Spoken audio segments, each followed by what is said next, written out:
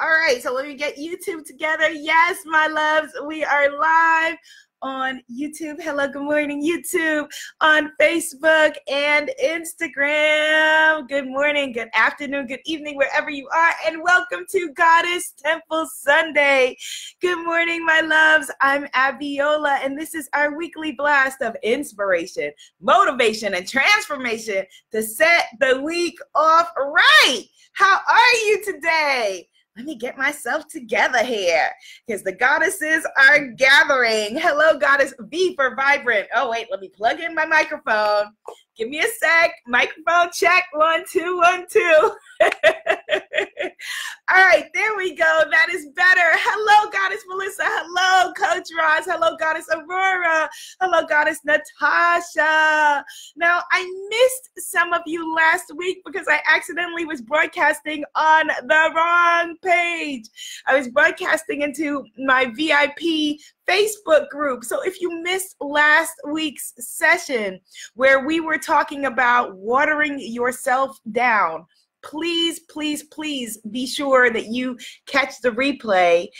Good morning, Goddess Justina. Yes, good morning, Dr. Beauty Free.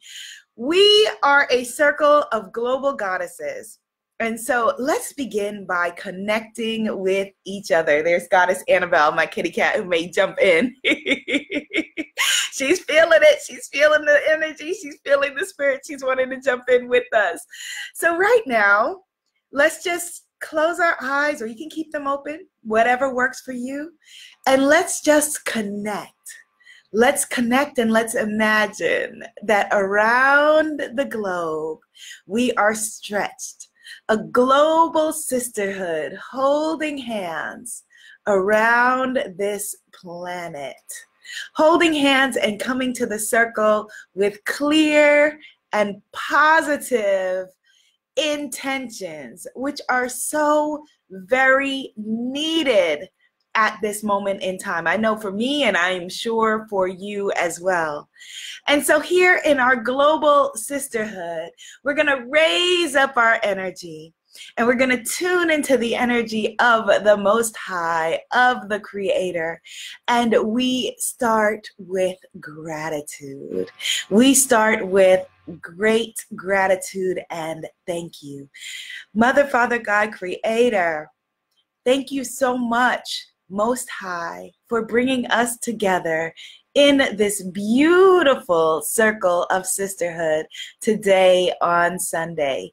Thank you so much for allowing us to wake up again, to open our eyes again, to dream again, and despite all that is happening in the world, to know that as we are given another breath, we are given another chance, we are given another opportunity, we are given another moment, that all is not lost, that there is not despair even when there seems to be, because there is order, there is divine order. And we forget this sometimes, but right now we tune into it, we tap into it. We give thanks for our sisters who are here in this circle. We give thanks to our sisters and brothers who are not here in this circle. We give thanks for the mighty oceans and the trees and our families by blood or otherwise. We give thanks for our ancestors, those who came before. We give thanks to those who came afterward. And of course, we give absolute thanks for divine guidance.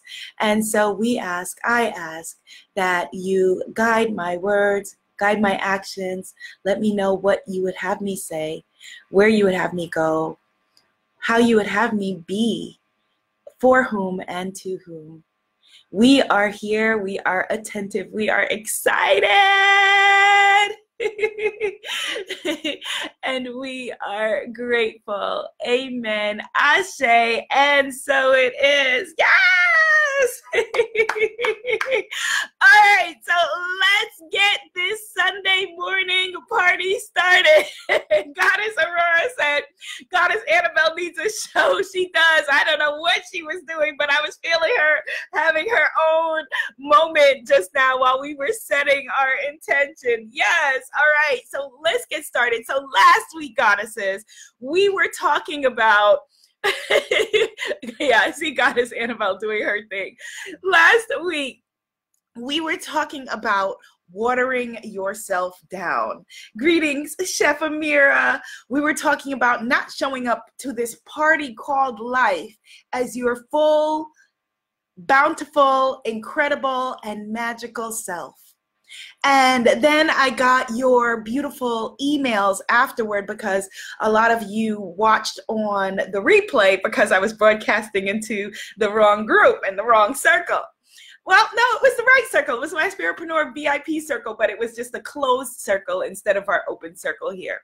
And so your emails were saying to me, well, you know, it sounds easy. I realized when I was watching your broadcast, Abiola, that I have been watering myself down, that I have been holding myself back.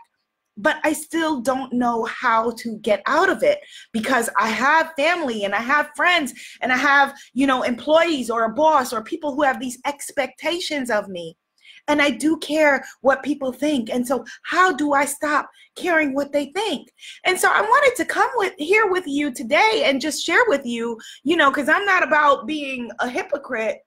I am not sitting here saying, I don't care what anybody thinks. I am not here. I wish, like, when people are posting memes and they're like, I don't give a F, da, da, da, da, da. I give all the Fs. I care deeply what certain people think. I care deeply what my parents think because I happen to be close to them. You may not have that, and that is fine. And so you're not obligated to care what they think, but I care deeply what my parents think. I care deeply what my siblings think. I care what my friends think because I care about them. And I care what you think, what my tribe thinks. But here's the difference. Here is what I feel like has been my personal evolution that maybe you can take a gem from that will help you on this journey. Hit the share button because somebody needs to know this other than here in our circle. Hit the share button. Don't keep it to yourself. Hit the share button. Let's be in this together.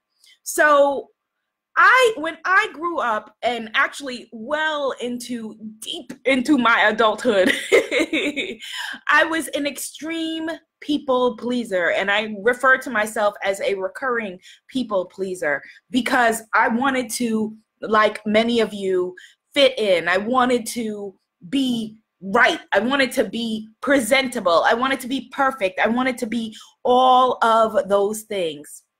And the main thing that has been freeing for me in my movement away from that was not as much not caring about what other people think. OPO, other people's opinions. Who's down with OPO? We are not down with OPO, other people's opinions. But a big part of that was trying to learn, coming to learn, stepping into what I think about myself. Yes, at that moment, at those times, I realized that I didn't have a grounded, powerful opinion about who I am, who I was, the woman that I wanted to be in the world, how I show up in the world. And so my opinion of myself was rooted in and based in the whims of the world. My opinion of myself was based in what the scale said, or the bank account said, or my man said, or my mom said. And, you know, with loving grace towards all of that, I realized that that ain't it. None of that had anything to do with how I really needed to approach my life and how I felt about myself. And so I want you to start with, you know, don't start with the other side of like, okay, how can I just stop caring? Because you, as I'm looking at you are a caring person. That is at your root. That is at your core. I know that because I am you, and you magnetized yourself here and I magnetized you here. We are manifesting each other. Start with your opinion of yourself. Start with your opinion of your own magnificence. Start with your opinion of your own greatness. And that's not rooted, don't root it in ego. over how good you look, or if your fro happens to work out today, or whatever it is. Start with rooting it in the fact that you are a powerful manifestation, that you are the universe expressing itself with love, that you are literally the face of God, God of your own understanding, however you define that to be, right? Every good book says that we were made in the image of. So start with that. Start with that. You are magnificent because of that.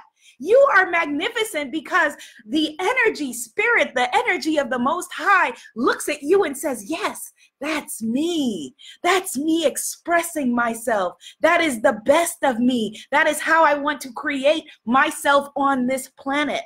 These are my children. This is who I'm going to send here to do my work, whatever that is, whether that is being an amazing mother or sister, a daughter, a friend, a wife, or whatever it is, a husband, etc. Or whether that's being an incredible coach, healer, therapist, trainer, chef, whatever it is, that you, my love, right now, your ancestors, those who came before, are looking at you with excited expectation and saying, oh my goodness, this is who I hoped for. This is what I dreamt about. This is what I sacrificed for. And so let's root our feelings of greatness, our feelings of enoughness, our feelings of feeling gratitude for who we are and what our lives are in that. Not on what the scale says, not on what the man says or the woman says or the bank account says, not on what your boss or your employees think, although we will get to all of that, but in the fact that you are spirit expressing itself in human form at this divine moment on this planet here. How magnificent is that? Oh my gosh, can we just breathe that in for a second? With everything that is going on, that you are so loved.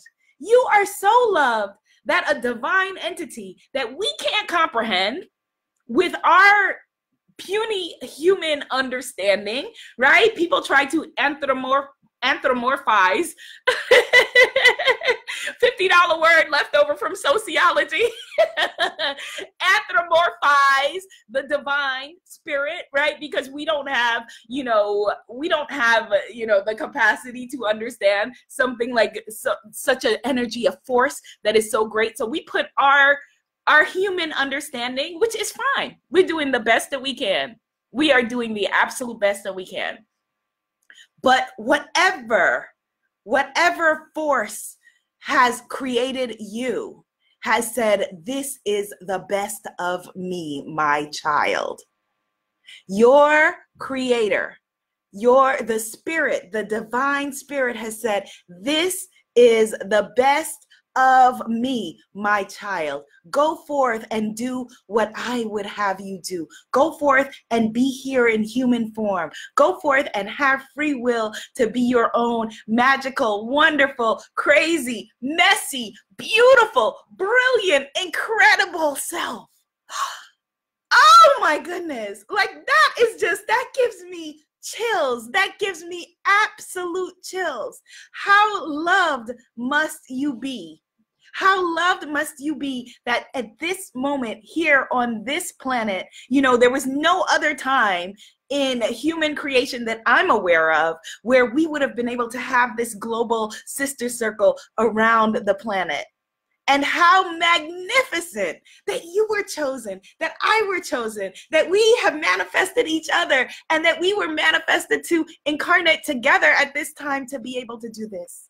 So when we root our opinion of ourselves in that, when we ground our opinion of ourselves in that energy, rather than the energy of, what do people think of me? Am I wearing the right thing? Am I speaking the right way? Am I presentable enough? Am I good enough? Enough. Because we are enoughness, period. We are, you are, I am, we are the universe expressing itself. You are the divine saying, hey, walk for me, live for me, be you for me. How are you going to take the gifts that I have given you and give them back? Like, how amazing is that? That is so incredible. And so when you take that, the fact that your creator said, here, go forth, my child, and be your magical, wonderful self. And the fact that somebody may say, I don't like you. I don't like her. I don't like what she's doing. She sucks. That doesn't make any sense. Why would she do that? Why would she say that? Why would she choose that? Why would she live like that? Why won't she stop being like herself and be more like me? The underlying voice under all criticism. Why won't she stop being like herself and be more like me? Oh my God. Like, it's not even, right? Like, let's move this down here.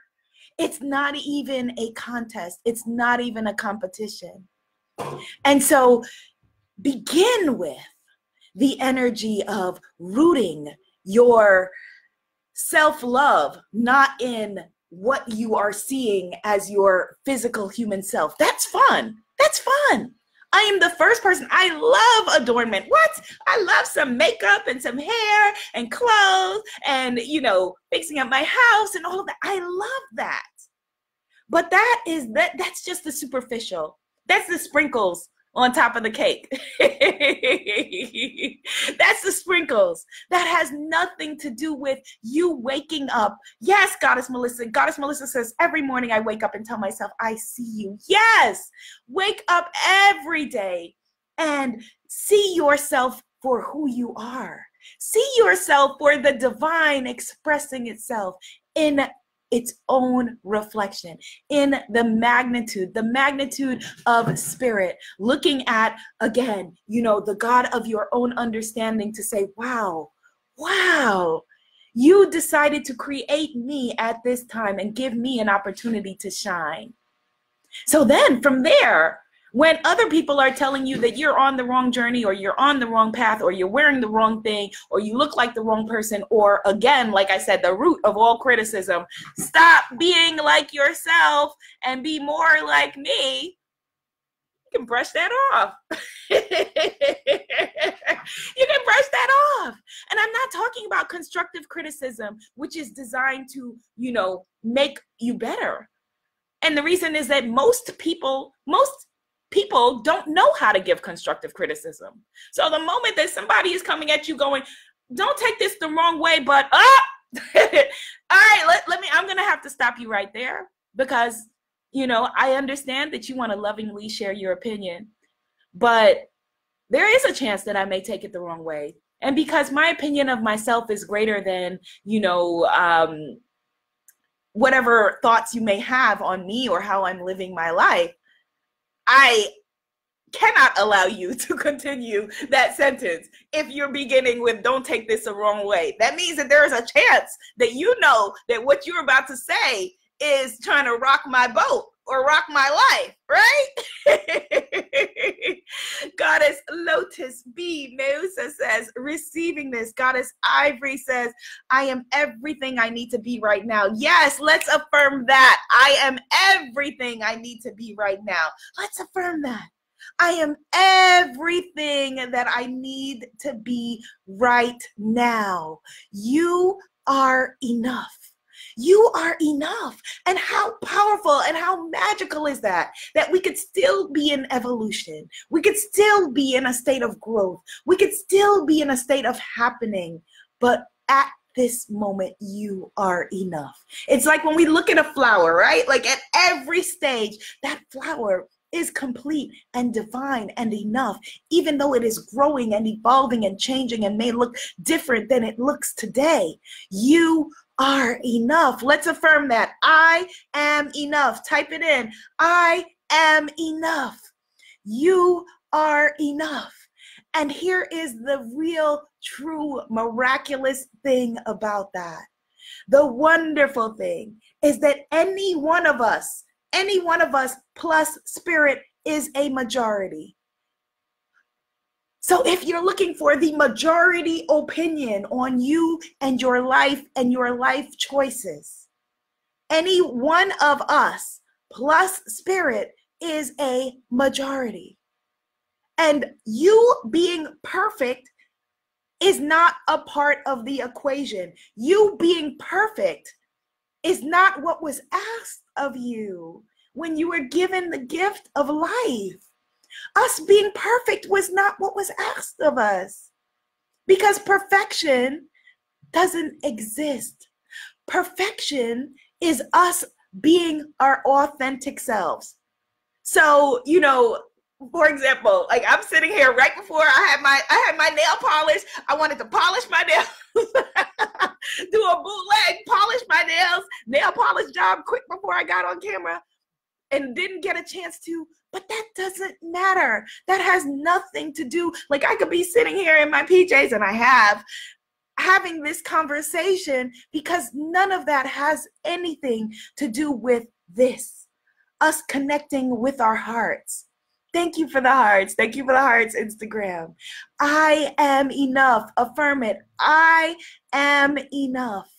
And anytime that anything in life throws you off course, whether it's someone's opinion of yourself or your own opinion of yourself, come back to the fact that you are enough and that your birth certificate is the only proof that you need, that we need you, that you are here on this planet at this moment for a reason. And you don't have to understand what that reason is. You don't have to have the complete answer for that. In fact, the answer that you have this week may be different than the answer that you have next week. Every single thing that you do, some people are going to love it. Some people are going to hate it. Some people won't think about it at all. Because the fact is, a lot of people are not thinking about us at all. And that is a wonderful thing. They're too busy worrying about their own lives. Everything that you do, some people will love it. Some people will hate it. Some people won't be thinking about it at all. And that is okay. That is the nature of life. Like what's the saying? Okay, I'm going to modify it a little bit. Opinions are like noses. Everybody has one, right? Opinions are like noses. Everybody has one. And so if you're watering yourself down, if you're watering down your energy, your very being, your authenticity, your messy, beautiful, wonderful self, in order to be acceptable to people who don't even accept themselves, think about what that means. That if the average person does not love and accept themselves, because we're all on a journey, no judgment, we're all on a journey. You are trying to make yourself acceptable. You're trying to make other people have a great opinion of you who don't have a great opinion of themselves. You're trying to make other people happy with what you do who are unhappy with what they're doing. Like, does that make sense? Does that make sense at all? No, it doesn't. It doesn't.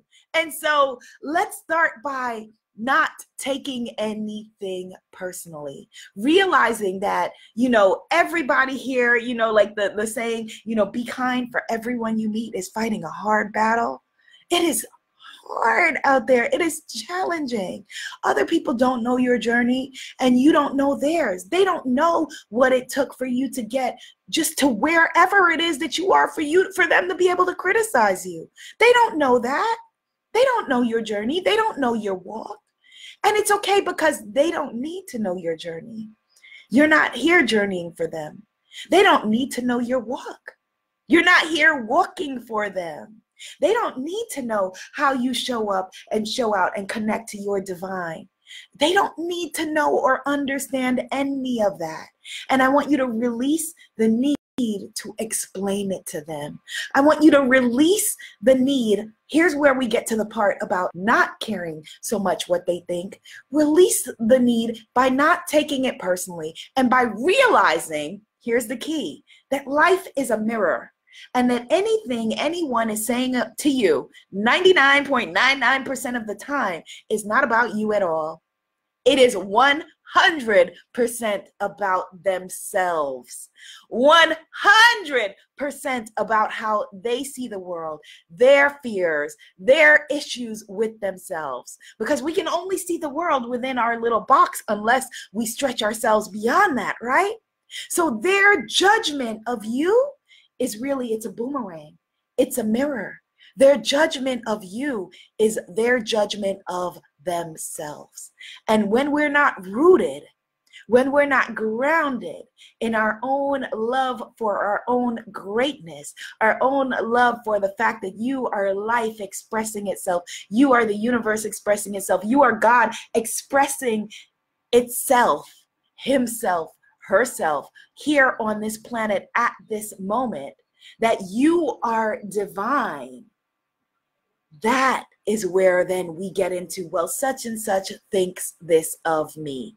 Such and such doesn't like me. Such and such thinks that, you know, I am on the wrong path because it doesn't look like theirs. Such and such doesn't like my hair or my children or my family or my whatever it is, my decisions.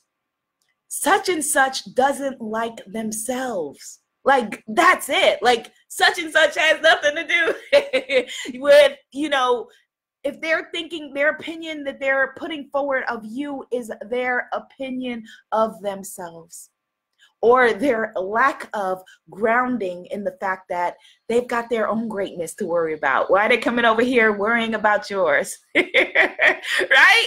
They've got their own greatness and own path to worry about. And so when we remember, yes, Goddess La Sonia has affirmed I am divine, let's affirm that I am divine.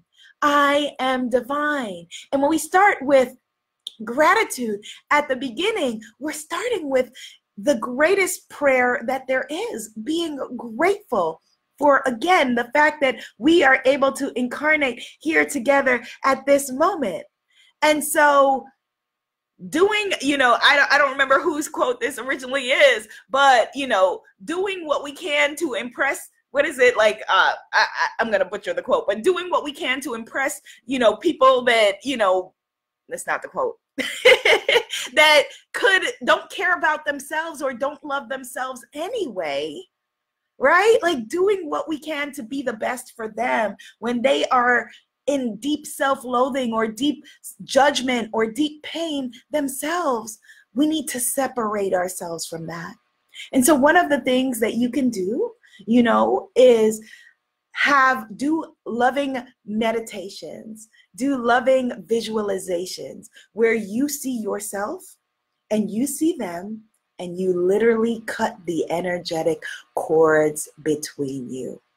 You literally cut the energetic cords between you. I have several of these decording meditations. They're on my site at we'remanifesting.com and on my YouTube channel, youtube.com, and actually in my last book as well, because it's a really, really powerful process to do an energetic decording, to literally cut the energy between you and other people, between you and their stuff. And it's a really cleansing and detoxing way to approach your life, to just, you know, shove off their stuff. But remember that at first, you've got to be grounded in your own. Be grounded in your own. Goddess Shanita said she just started talking to a guy named Divine. I love it. Goddess Melissa said, your greatness may offend others. Yes. Keep going. Send blessings to those who are offended. Absolutely. Absolutely. So when you go into your meditation or when you're going into your prayer, send light and send blessings to whoever it would be, who would be impacting you in your life or sharing with you their good opinions. And remember, you know, just have in the back of your mind, write it down somewhere at the front of your door. When you leave your house, your opinion of me is none of my business. What you think of me is none of my business. And that is how we begin to live independent of the good opinion of others, independent of whatever it is that they would think for us. And a lot of times, sometimes people are coming from a place of love. Sometimes people are coming from a place of love for you, but fear for what your choices might mean. Even something as simple as your hair, right? Like I remember years ago, like over 10 years ago, long time ago, my brother has had locks, for a really, really, really long time. And where my mom grew up in Guyana, people with locks were persecuted. She grew up like during like the time of like the Rastafarian movement, raising up and stuff like that. And so it scared her that he was growing locks, not because she didn't think her son was beautiful or that his hair was beautiful. She always knew that, but what that might mean, because she doesn't want her child to be putting himself in harm's way or putting himself in a place of judgment for other people to, have opinions about him, or maybe he wouldn't get a job, or all of those fears. However, my brother today is thriving, right? Like with his beautiful locks in corporate America. What? Walking in like a lion. Walking in like an African lion, shining in corporate America. And so being independent of the good opinion of others is the greatest gift that you can give to your life path and your life purpose. Being independent of the good opinion of others is the greatest gift that you can give to yourself, reminding yourself that you are greatness, you are divine, you are enough, you are powerful, you are magical, you are mystical, you are incredible, and you, my love, are just getting started. And what they think of you, whoever the theys are, what they think of you is none of your business. Some people will love you. Some people will hate you. Some people won't think about you at all. You are not for everybody, and neither am I. And how amazing is that? And to that we say amen, ashe, and so it is. We are enough. We are greatness. We are divine. Do you receive that today? Do you receive the fact that you are divine? Do you receive the fact that you are greatness? Do you receive the fact that other people's opinions of you are none of your business? Okay, so we are going to walk with that energy in this beautiful week. Walk with the energy that we are rooted in something greater. Walk in the energy of the fact that we are divinely inspired, in spirit. Literally, the word is there. We are divinely inspired. Walk in the energy that we are a reflection, that we are the universe, that you are the divine expressing itself. And how magnificent is that? Purposely Full says received. Yes, Goddess Samantha. Goddess Norma says, yes, I am divine. I am magical. I am Melissa. I'm mystical. Goddess Melissa says, be amazing. Goddess LaSonia says, ashe, and so it is. All right, my loves. So this week we are finally starting our magical autumn Be Seen, Be Heard movement that I've been talking to you about. You will learn more about it tomorrow. But for now, we just say thank you. The greatest prayer that there is. Thank you, thank you, thank you, my sisters, for joining me and giving me life this beautiful Sunday morning. Be seen if you want to. Be heard if you choose to. Be a movement by being your magical self. Namaste, my loves. Namaste. Yes, we got this. You got this, Princess Adora. You're welcome, my love.